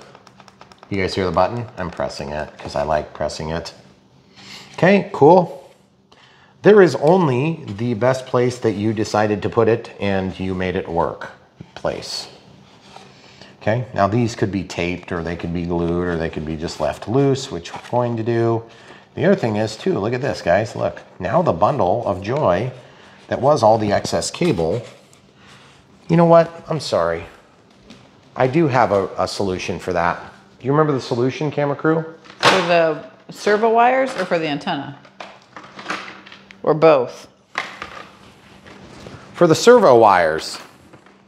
The antenna. You're gonna cut a little slot? Excuse me. Yep, I'm gonna cut a little slot. There's already a slot, so it's a little tempting to use that existing slot, but I'm gonna actually not. I'm gonna do another one. Now, why am I doing two, camera crew? You have two wires. Yep, and why not just use one? Why not just use the one that's there? Well, you don't wanna make the hole that deep, right? I don't wanna fight it, because it's a pain in the butt. And so now if I do it this way, it'll be super easy to slide that sucker in there, and then I don't have to think about it ever again. Ever again. It's just gonna be in there and it's gonna live a good life. And until such a time as I have a servo fail or some weird thing go on, then I don't have to ever think about it again. And then it just goes in there and it just lives all happy. So guys, I don't know if you're used to seeing Brian Phillips RC videos, but they're super short as you can tell. And we do long format content for a reason. That was facetious, in case you were wondering. We do long format content for a reason because we find that it is more helpful to the beginner and it's more helpful to people that actually are looking for answers. And if you're one of those people looking for answers, you found the right place. It's Brian Phillips RC. We're here with you so that you can have the best possible RC experience that money can buy. And we're gonna help you make some good choices, speaking of money, when you buy things, because then you can help support us while you're in your search for your next airplane. Okay, so see this? This went all the way over there and it's too far. Now we can just exit wherever. I told you I wasn't sure about that, and I wasn't. I feel like that needs to almost go, gosh, how do I do that? I think I need to make another awesome channel here. You guys see what I'm doing? I'm just making an awesome channel there. I apologize, me and the camera crew are working to try to make this so that you guys can see really good, but it is just a tight hole. Okay, and then same thing here, antenna time. This one's gonna go a little bit deeper, and I'm gonna just stop short, and I'm gonna cut back so I don't accidentally slice and dice the antenna. Okay, you guys see what I did there? Now this antenna is more delicate than the servo wires, or the consequences are higher if I damage it. Not so much the delicacy, it's maybe not any more delicate per se, but it's higher consequences if you make a mistake. Look how nice that is now. Now this antenna can actually go back to the storage bay back here and operate from a perfect vantage point, I think, maybe, if I'm lucky. Oh yes, awesome. Okay. So I'm just gonna work this down, and that's where it needs to go. And then that servo is not gonna spin to that side. Look how nice that turned out. That's actually better than expected. Miracles do happen. Okay, so here we go. So there you have it, guys. Nice cable management 101 from Brian Phillips RC. If you guys copy along as you're building yours, let us know in the comments below so we know that we're doing it right and you guys are getting some value out of it. Obviously, when we do these videos, we spend a lot of time and effort, and so we do see comments, and it is encouraging to us if we know that you guys are getting some value out of it. So let us know. All right, so without further ado, that is a really nice install. I like the way that turned out. I was very nervous. There was so much crap going on. you know, remember, what was his name from China? Ying screwed up and we fixed the problem. So that's pretty cool. All right, so guys, real quick, we're gonna get ready to bind, okay? 50. It's gonna time out if I go into this. So I'm just gonna hang tight there. I'm gonna leave my cover over here. Now you'll notice the prop is installed, so we're gonna take some extra safety precautions. And we'll just slide this in here. First, let's look at this. Strap, does it slide? Yes, it does. Good job, FMS. Okay, if it doesn't slide, that was a mistake, by the way.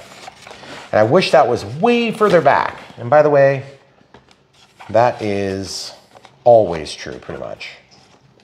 You need these things to slide for them to be effective.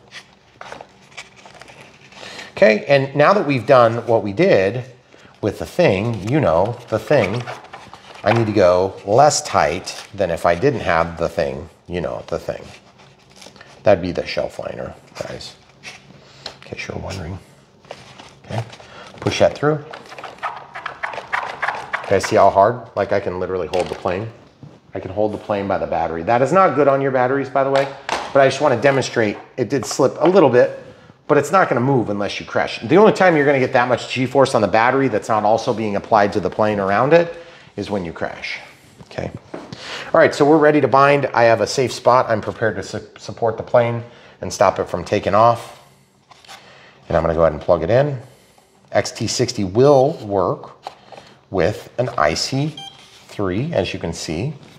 And then look at this, I can reach in here and press the doohickey on the dilly whopper. Here it is. Ah, it's flashing. Look at the flashing light, guys. That is the bind mode. Binding. DSMX 22%. Telemetry. Waiting. Bind complete. Auto configuring the telemetry. Okay. Elevator is not hooked up. Rudder is the wrong direction. Ailerons are the wrong direction. Takeoff flaps, landing flaps don't matter because we didn't ruin them. That's the important part. Throttle's not moving, which is important. Throttle cut is on. Throttle stick is up. It's been tested. Now throttle cut is off. Throttle cut's on and tested. So we have tested all the surfaces. Our timer is cleared.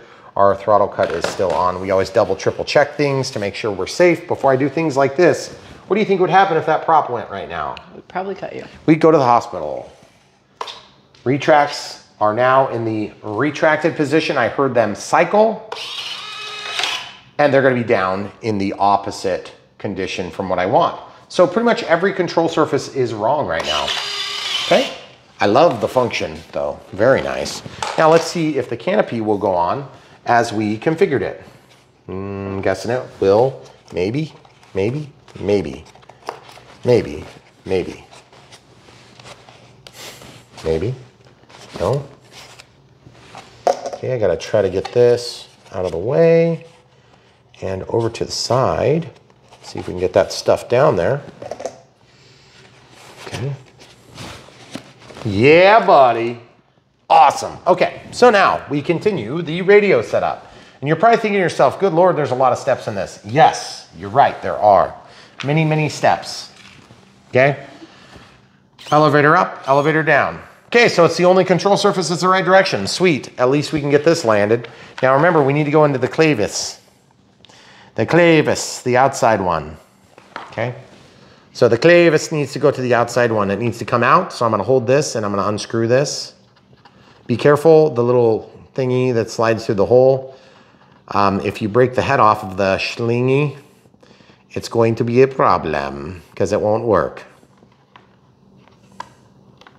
Okay, so what am I looking for? I'm looking for alignment here. It's slightly up right now, so I didn't get it far enough. And I haven't snapped it in yet, okay?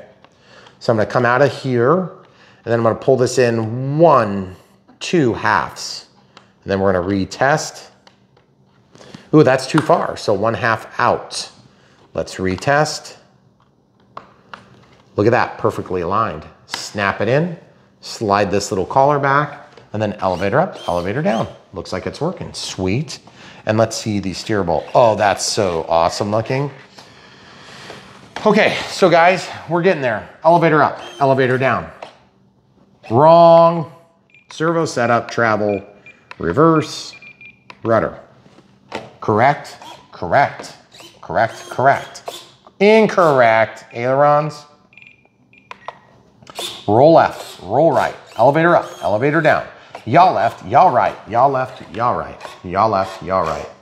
Okay, everything seems pretty good. I feel like we're gonna have some disparity on our taxi from our actual rudder position. That might be okay though. Now we need to get flaps worked out. Did you notice that's popped up? When did that pop up? Oh, see it pop up, guys? We got lucky. Why is it popping up? Oh, goodness gracious, it really? It's hitting. It's hitting the wires, guys. I thought we had that worked out. Evidently we didn't. That is very picky. There's not a lot of room for that. Is wires. A one tight hole. And then they didn't have them stick out the bottom. What a bunch of goofballs. That is tight, tight, tight, like a twig. Goodness gracious. We'll have to keep an eye on it for a minute. Okay, I think it's good.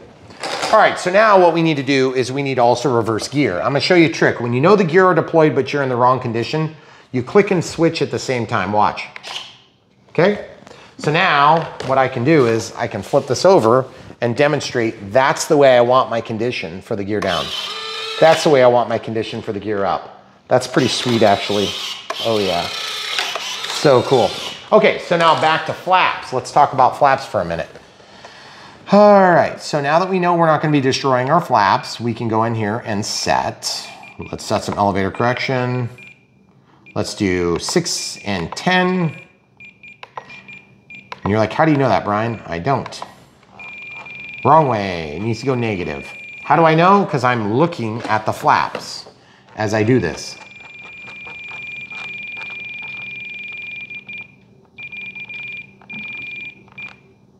%, perfect. So there's takeoff flaps, probably gonna go like, let's go 25. Okay, so we got takeoff flaps, and then we have landing flaps are gonna be barn doors.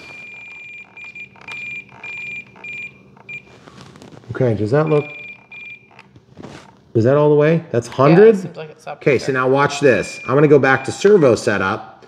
I'm gonna go to flaps while I have them pulled toward my belly all the way deployed. I'm gonna highlight this number.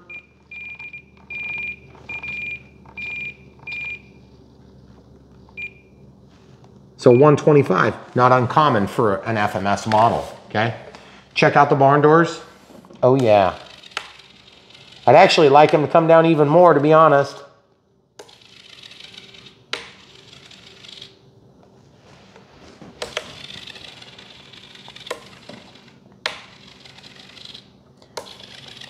They're not deploying at the same rate. Are they?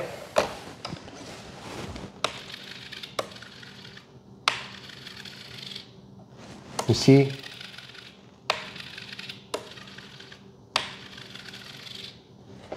Okay, so I'm gonna back this off just a little bit.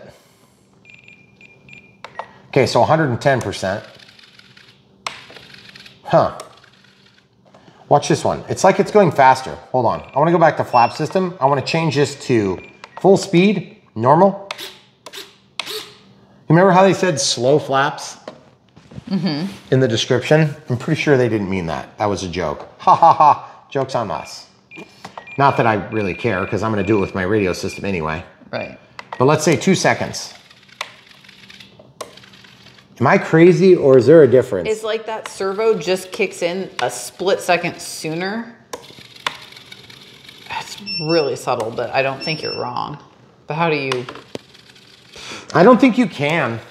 So here's what's gonna happen, guys. I just wanna tell you, when you have flaps that operate at different times, then you can cause your plane to actually have a yaw effect because you've got like basically an air brake coming out and it's gonna, let's say this one comes out 1 second and this one comes out in 2 seconds. So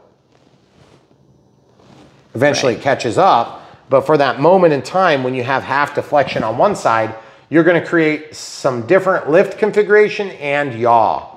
So you might see your plane do kind of some weird stuff while it's transitioning. If you find that to be a problem, maybe you go to high speed. deployment. But either way, I don't care. I think it's good enough. It'll be fine. I don't think that's gonna be enough rudder authority to handle the P factor, but we'll find out if I'm wrong about that. Okay, so you guys can feast your eyes on the setup for the flaps. Take off flaps, landing flaps. Okay, pretty cool. All right, so now what I'm gonna do is I'm gonna go into forward programming. This is our first time setup. Now that we have all the settings set, we need to set up AS3X and safe. So settings, first time setup. Yep. Yep. Okay, now look at the plane. This is not where it sets its attitude trim, but I'm gonna go ahead and hold it anyway. Wish I had something to hold it, but I'm gonna hold it with my hand. Okay, so continue. Set it on nose and hit continue. Look at the orientation, looks pretty much correct to me. Continue. Gain channel select.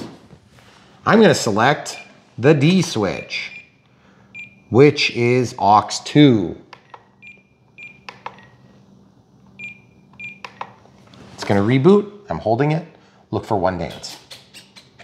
That's one dance. Okay, now I'm gonna go back into forward programming. Remember guys, if you don't know how to do this, this is what we do on Brian Phillips RC. We go through start to finish from the box all the way into the air, usually starting with the air, so that you guys don't have to know all the details. You can just follow along if you're new to the hobby or returning. Hopefully we're helpful. Gyro settings, AS3X settings. Set that to 4 times. AS3X gains. Okay, see how it says flight mode 1. It's not changing, so that didn't work. F mode setup. It was already set to aux 2. I don't know why that's not working. Now it's working. Okay, so remember that's just a label. FM mode, inhibit, on, off, and also on in safe, okay? Which we'll come back to safe in a minute. I want fixed adjustable. Perfect. Good. Good. Okay, so now we have to set the master gain. I tricked it because I hit buttons too quick. Between steps. Okay, so system setup. Gain channel select. Aux 2, no. Aux 3, aux 3, aux 3. That's our roller. Okay. Then we're gonna go to first time safe setup. Let's verify. Yep, looks right to me. Continue. I want to set up an aux or in flight mode 3. Okay, so this is where you don't want it to fly like this, because if you're flying like this, you're going to tend to go uphill. So you have to actually have that held in position so that it is, let's see if our ordnance will do the trick. Let's use a bomb to hold it up. Oh yeah, that's pretty perfect. Ooh, that's pretty actually. Close. Pretty dang close, isn't it? Mm-hmm. I would say close. If I could get it to stay though, I don't know if it's gonna stay. How about this? I'll just use that as a guide. Okay, so now level, model, and capture attitude. Hold still. There you go. You can do it again if you think there's some question, okay? Now watch what happens if I lay it down and do the same thing. See? So you don't want to be flying around like that. You want it to be pretty much level, or maybe, I don't want to be going way downhill either. Okay, good deal. So 5, 6, close enough. All right, so then what I can do is I can go next. So in flight mode 3, I want to limit my pitch down to 75, my pitch up to like 75, and then I'm going to leave the roll at 60.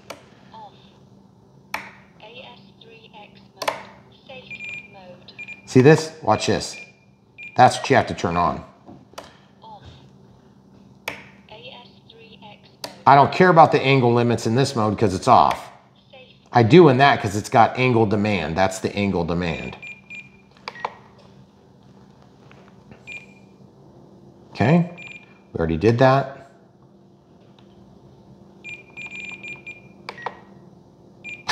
Made us go through 3 times. Watch for 2 dances. Dos amigos. Okay, so we're good. So back we go. Now, what we're gonna do is we're gonna go throttle cuts on. We're gonna verify it is on. We're gonna control surface test again. Yaw left, yaw right. Roll left, roll right, elevator up, elevator down. Takeoff flaps, landing flaps. Okay, good, we're in safe right now. Safe is gonna limit our authority. Off is not gonna do anything. AS3X is not gonna do anything in that regard either. So I'm gonna go ahead and slide my bomb back on, or whatever this is, drop tank. Okay, so the drop tank is back on. Dangerous, don't lay it on your throttle stick like that, that was an accident. So I'm gonna take, and AS3X is on, so you'll note that it's not doing anything. When I turn on safe, off, safe. Finding the quickest route to level. Look at the elevator, it's attempting to level the plane. Look at the elevator, it's attempting to level the plane. Great, okay, so now that we know that safe is correcting in the right direction and everything is working, now I'm gonna check AS3X. So I have to turn off throttle cut, I'm gonna put it to AS3X, I'm gonna give throttle over 25%, then I'm gonna throttle cut it again, and I'm gonna test to make sure everything is safe. I'm gonna turn my master gain, auxiliary 3, all the way up, all the way up. Oh yeah, oh yeah. Okay, oh yeah, oh yeah. Okay, so here's what we're gonna do. Watch the rudder. It's going the way, no, come back to where you were. It's going the way I'm moving it. It's going the way I'm moving it. It's going on the elevator the way I'm moving it. It's going the way I'm moving it. Can you see that? Mm-hmm. Aileron is gonna go up. It's gonna go down. If you can't see, put your hand on it and feel it. You can definitely feel it, okay? It's going down, it's going up. Okay, now I'm gonna check the gains. This is master gain. All the way down, all the way up. In the middle, off, on, off, auto leveling, and AS3X. Got it? Okay, so now what we can do is, because we're at 4X or 4 times master gain, I'm gonna go back into forward programming and change that, clear my timer, go into forward programming, gyro settings, AS3X settings, and I'm gonna turn that down to 1X. Then I'm gonna put my knob to the middle and I'm gonna walk out and everything should be done. But listen, all the way up, nothing. Throttle cuts off because it rebooted. Throttle cuts on. I can't hear or see it move, but I can hear it here, okay? The ailerons. See how much less intense it is? That's all the way up, all the way off. So if it's not enough movement, you may need to go up to 2X. You may need to go up to 4X. But my general rule of thumb, and again, this is subjective on this step here, this, I want to be approximately in the middle. So if I go from this plane to that plane to the next plane, I don't have a massive change that makes it really hard for me to get it back where I need it. Okay? All right, so that's all. Now let's mark the center of gravity, and this thing is ready to fly, provided the center of gravity works out, which we haven't tested. And then we're gonna try to fly this thing quick before it gets dark. So we have a marker and we have calipers, okay? I'm gonna turn my calipers on. They look like this, 60 to 65. So I'm gonna go ahead and, this is locked. That's weird, what the heck? Oh, I was grabbing both sides. 60 to 65, whoops. So 60 millimeters to 65 from the leading edge, inboard, okay? So I'm gonna go back here. There's 60. I'm gonna go back here. Just kind of looking at some different clues, because there is a bit of a taper on the wing here. Okay, then 65. So here's 65. Now don't overthink this stuff. I mean, you got to get it pretty close. That is a tight range, actually. But just use the clues that you have at your disposal, which would be like panel lines and things like that, usually a good place to confirm and corroborate that you're getting to the same spot on both sides. That's going to give you a place to get your center of gravity worked out. And the way I like to work out my center of gravity is the same on every plane, and that's with battery if I can. I don't like adding dead weight to planes because it's not going to do anything for you in the air except for the CG. Now, a plane that's not CG'd outright is going to fly terribly, and so you do need to get your center of gravity right, especially if you're a newer pilot. On the back holes, it's tail heavy. On the front holes, it's going to be very tail heavy. So in that regard, we need to get in here and slide this battery way forward. Okay, way forward. And why was it so far back? Because the stupid wire was blocking it. Now, we have to reroute this again over here. Okay, so we'll just tuck this down in here. And honestly, the cable management is critical on this plane because it's so small. Okay, the 1100 millimeter, I wouldn't think it'd be so small. Okay, so on the back hole, we are still tail heavy. On the front hole, still very tail heavy. Can you go further forward? I don't know. And if I can't, then that might be a little bit challenging. Okay, so I'm going to take the 2200 4S, or 3S rather. I'm going to try to slide it forward, and I just don't know what I'm going to do. Did they say 60 to 65? Mm-hmm. They did, but they kind of draw theirs a lot further back. They're drawing it on this panel line. I wonder if they just meant a different number, because that seems like aggressively far back. I mean, the other thing is, I could just try a smaller battery too, but then that's not going to get us, it's going to get us further forward, but it's not going to necessarily fix the CG. Right. How far back do you have to go to be? Well, I'm going to tell you where they put it. They were putting it on this panel line here in the drawing. I'm like on the center of gravity pretty good there, but it still makes me nervous. And I'm going to take the ordnance off and just see, whoa, those gear door will stab your ordnance. If you're trying to take it off, you have to push the gear doors closed. Look at that. I ripped my tank. Oh. That's too bad. Also, don't forget to open your doors up. If you close them, they won't pop back up, okay? Well, I'm not sure. I think we're probably just gonna go with it and see how it does, because to be honest with you, that's another 5 millimeters back before we get close, probably 6 or 7 to actually get it all the way back there and make it nose heavy. But I have a really hard time believing that that's not gonna be about right. So I don't know. I think we're just gonna fly it a little bit on the tail heavy side and just hope for the best. Now we do have a stabilizer in here, so that'll help make up for indisparity. Truth is, guys, if you get a plane and you're trying to get it to center of gravity out and you can't come up with any sort of good counterweight, because let's talk about it. There's just not that much room up here.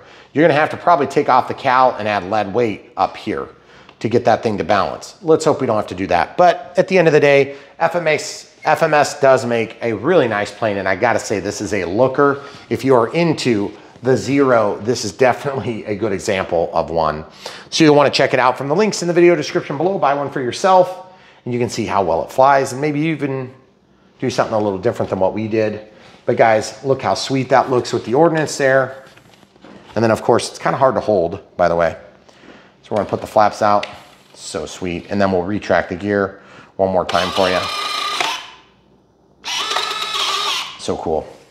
All right, guys, stabilized, auto leveled or off, as well as all the control directions checked, rechecked, and checked again, as well as the master gain setup here, as well as dual rate and expo, as well as throttle cut. This thing is completely set and ready to go. We appreciate you watching these Unbox Build radio setups. If you have questions, leave them in the comments below. We'll do our best to answer them. If you want to get a direct line to me, the best way to do it is through Patreon. If you're one of our 50 supporters so far, you already know that. Ask questions, we'll see it. I get better notified of those because there's a lot less people in that pool to draw from. So also we have a special thanks to our YouTube members and people that provide YouTube super thanks. Thanks for doing that. And thanks for liking the videos when you watch them, and thanks for watching the videos all the way through. When you do, it does help us in terms of our performance on YouTube, because most of you are gonna watch part of a video, and we totally get it. You got things to do, these are long videos.